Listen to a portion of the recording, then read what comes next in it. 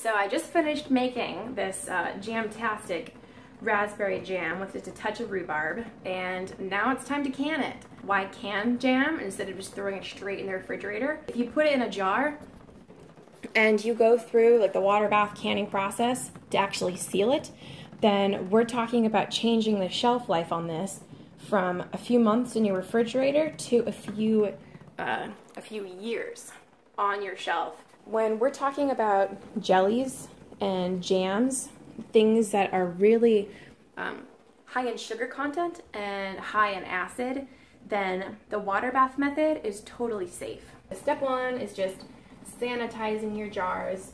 So I'm boiling all my jars, and then after these are nice and hot, then I've got my towel laid out over here so I can put all the jars, lay them all out. So I'm just gonna go ahead and transfer my jars from the sanitizing station, which all this is just, it's hot water, and transfer them over to my fill station, which is on my towel.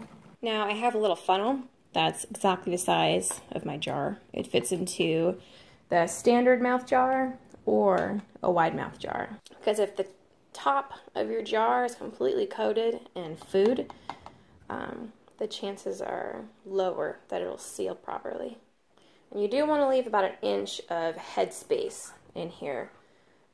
Headspace meaning the space at the top of the jar. So from the very bottom of the lip, or the top of the lip to the top of the food line. That's your headspace. I ended up filling up 6 of these short, I think they're 8-ounce jars, and then 3 of the small ones, and an extra 1.5 of the taller 8-ounce jelly jars.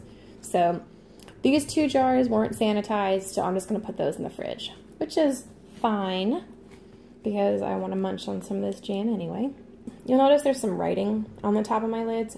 These are all fresh lids that have never been actually processed before. I have used them to store dry goods, but they've never actually been through the processing process before. Really, lids are only good for one-time processing. You want to use a lid that sealing agent has never been used before. Now let me go through and add the rings.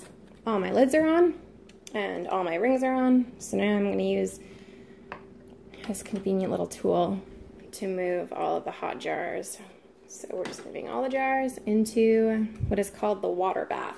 This is called the water bath method of canning. When you're doing the water bath method, you need to make sure that you've got about 1 inch or 2 of water that's going over the top of your jars. So I'm going to add maybe a 1/2 inch more of water on here. Now that we've reached this rolling boil, I went ahead and set a timer for 20 minutes. Timer just went off, so I'm going to move our jars over to the towel where they will cool. If we're lucky, we'll be able to hear some pops as the lids seal. You hear that one? There was another one. There we go. Hey, Hope. Hi. Once they're completely cool, you can go through. Oh, there's another one. You can go through and check the seals, and any of them that didn't seal properly, you just put those in the refrigerator and eat those first. As long as all of your seals have properly taken, these jars are good to sit on your shelf indefinitely. So pat yourself on the back for making something that's now shelf stable. Woohoo! Thanks for watching.